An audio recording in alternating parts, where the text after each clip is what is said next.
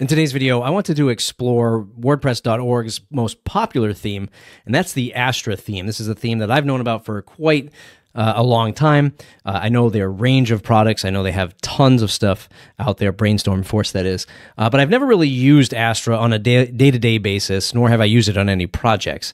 This video, I just want to explore some of the setup and install components of the theme and just generally talk about the theme ecosystem from a very 50,000-foot view angle, very broad angle. This website, wp-data-dashboard.com, wp-data-dashboard.com, is tracking the theme install base of themes on WordPress.org and giving you some numbers to crunch and kind of hypothesize on. So if we look at Astra at the top, and this is what really sort of alerted me to re-explore Astra and where they're at with their product. 10.6 million downloads. The active install count is just a rounded number coming from WordPress.org. I don't know when the next integer changes, right? So I don't know if it goes from 1 million to 1,500,000 to 2 million. It might even be 1 million to 3 million. I don't remember seeing any 2 million active installs with like plugins and such. So I don't know where that threshold is. And it's pretty astonishing to me that 10.6 million downloads with only 1 million active installs means that a lot of people try Astra and don't like it, move on to another theme, or it's being pre-installed with some other web hosting components out there in the world, and people are saying, no, I don't want that, even though you're giving it to me. I'm switching to something else. You see something like an indicator of that is the 2017 theme, downloaded almost 11 million times with only 600,000 active installs. To me, that makes more sense. Hey, default theme came out back in 2017, so it has this high install count for such a long time span, and then 600,000 active installs. Astra, you could make the argument because they've been around for a while, but also it is a premium product and one that you would think a lot more people would stick with, but maybe that's not the case.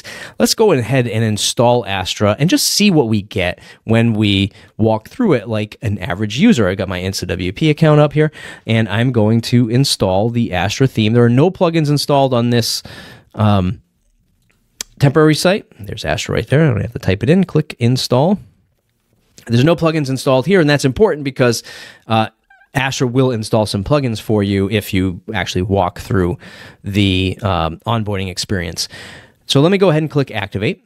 Now, put yourself in the mind of the last few videos I did and some of the WordPress ecosystem discussion lately around the Ollie theme. It's a full site editing theme. I've been covering it a few times here on the channel. A lot of people are like, hey, this is a pretty innovative onboarding workflow. The user goes through, they set their pages, it's clean, it's simple, and there's a lot of that functionality in the theme where people said, you know, we don't know if that belongs in the theme or if that belongs in a plugin.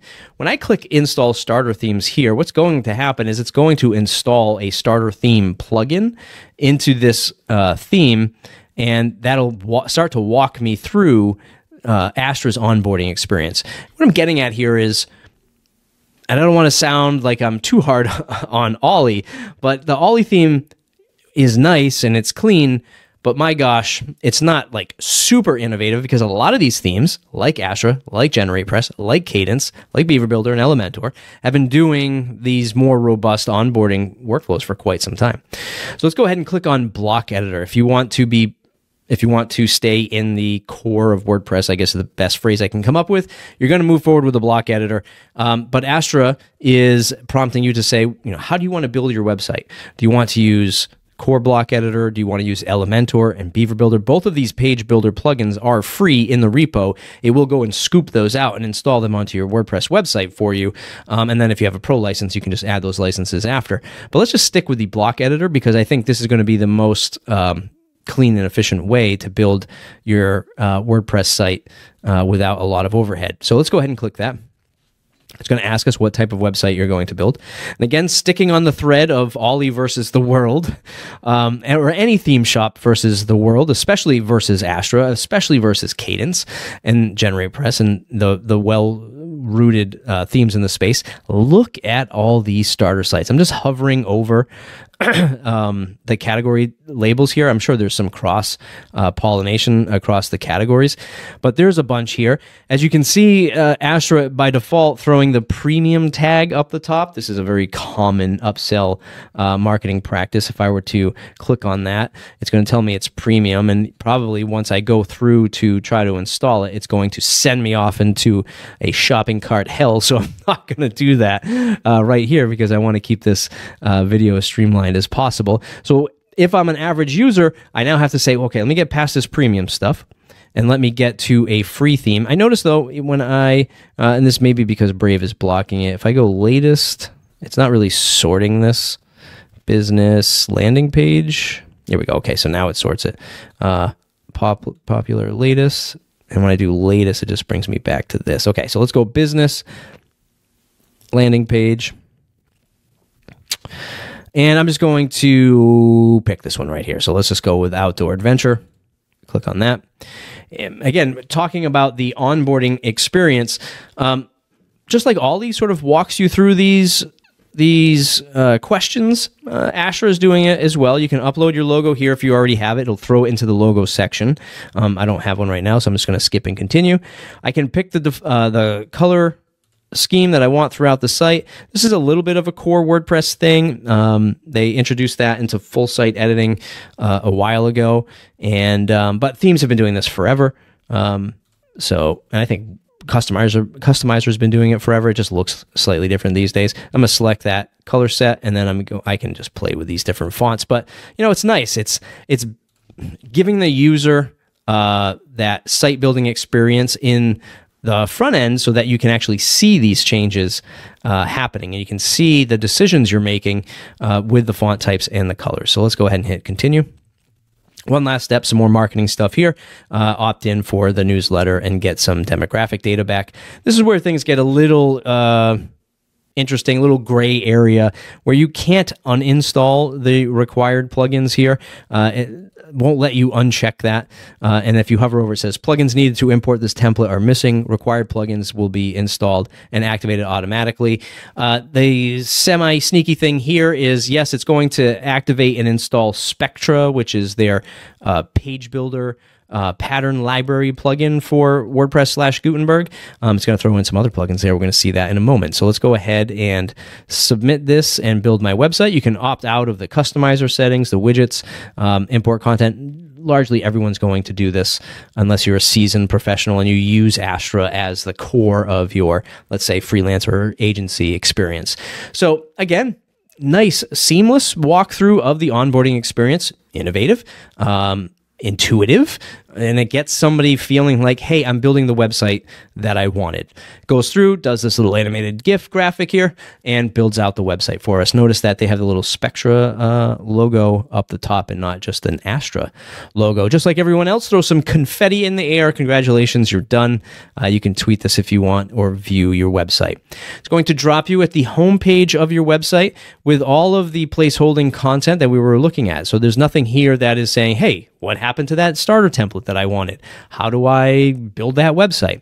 And if we just go and edit the page, you can see that it has imported all of the content right into your editor. I can go ahead and start to customize all of this stuff. Now, this is not a how to build a website with Astra.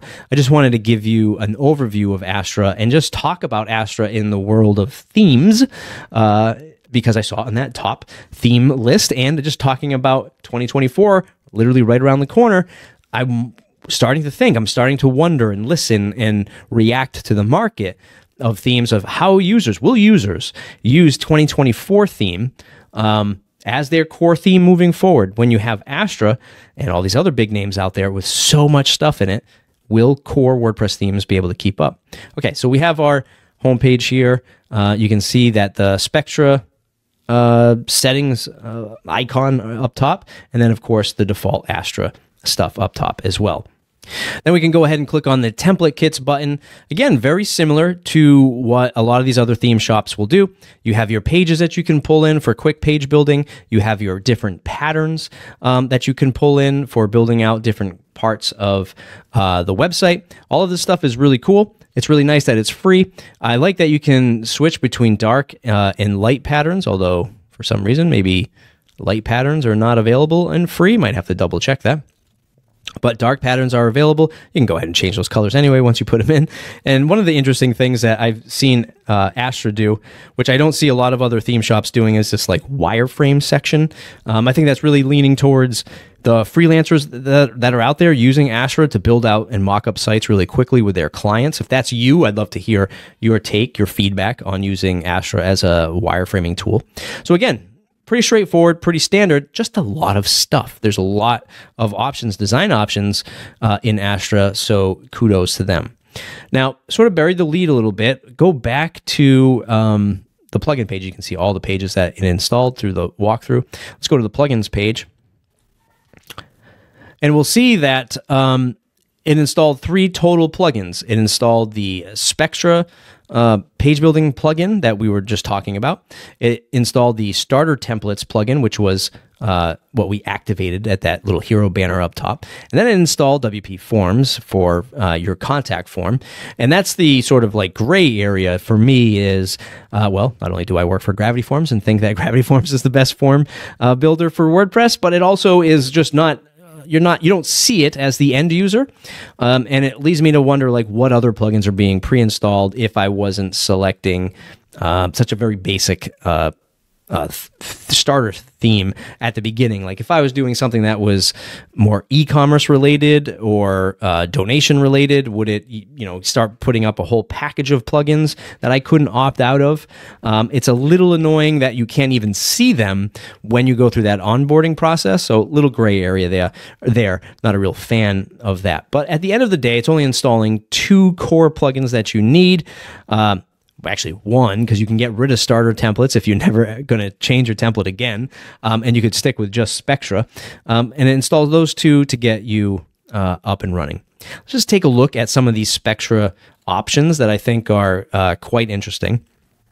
And again, they have a little overview video and direction to your knowledge base. So, like comparing and contrasting against Ollie, they also had videos in there as well. They also had documentation built in. Spectra's doing kind of the same thing, but it's just linking out to it on their website. Blocks and extensions, you can filter the different functions of Gutenberg blocks that are available to you, or just blocks, and you can shut these off if you don't want them. Oh, maybe I thought you could shut them off. Let's go core blocks. Oh, you can't disable any core blocks. So let's go creative. Can't disable the creative button because the button is probably core to the function. So we can go image gallery, star library, Lottie animations, marketing button, and you can kind of filter down, which is nice. I like that. It's a nice touch, especially if you're handing this off to a client and you don't want them to go crazy with Gutenberg blocks and adding all this stuff to their website. There are some things labeled Pro. This is where you'd have to upgrade. Actually, surprising you can't go right to shopping cart hell by clicking on the Pro item there or icon. So that's kind of interesting. So it's nice. It's clean. It's easy to read and it's easy to navigate. And I think that's a nice touch. If we go to the settings of Spectra, a few things in here that I think are really cool. You can set up some of the default content with. I mean, you could do that way back in the customizer with a lot of themes, all the way back to StudioPress. But it's just a nice clean interface, and you can disable and enable some things that are defaults. I like this. I'm trying to find it now. Site visibility. You can enable the coming soon mode or maintenance mode, and select a page that you've already built to be that placeholder. Fantastic if you're a freelancer building a site for a client or a staging site. That's really cool, and I really like that as a former agency owner. They do throw in a pop-up builder inside of Spectra, really just trying to make a grab for that marketing type person, because eventually you start to build a website, you start to grow leads for it, e-commerce sales. Somebody says, hey, can I have a pop-up? Can I have a notice that floats up the top? They're like, yeah, we can do that. You don't even need another plugin for it. We're just going to bake it right into Spectra, and you can kind of build these pop-ups right here in the page editor. Makes life kind of easy if you're building out a lot of sites, especially with a marketing focus.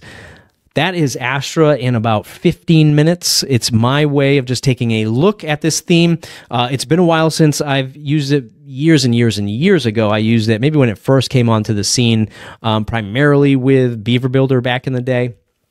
I haven't really looked at Spectra, so I'm curious to know your thoughts. Do you use Astra? Do you use Spectra? Is it a tool of choice for your freelance business or your agency business? How do you think it stacks up to these other full site editing themes that are out there? Because that's part of the idea behind this site, is to list this data. He has a blog post somewhere else. I'll link it up. I'll link up the WP Tavern article in the show notes below. But he does talk about the decline in block-based themes for these more full-featured themes like an Astra, a Cadence, or just hand coding a site. So really interesting stuff. I think we're in this moment now where WordPress core, not just the team, but like WordPress as a whole, is really going to. This is a pivotal moment with 2024 and the perception of, is a core theme going to be good enough, literally good enough to compete against an Astra or the other incumbents, as built using WordPress right out of the box without having to reach out to an Astra or another theme like this to build out your websites. Really interesting year to 2 years ahead for WordPress, and either consolidation into core experience or continued fragmentation across the market. Comment below. Let me know what you think about Astra. Sorry for the long video today. So WP Minute, get your weekly 5 minutes, weekly favorite 5 minutes of WordPress every week. Go to thewpminute.com/subscribe. Grab that newsletter. Hey, join our Slack channel for as little as a $5 donation at thewpminute.com/support. Like the video, thumbs up, subscribe to the channel if you want more. We'll see you in the next one.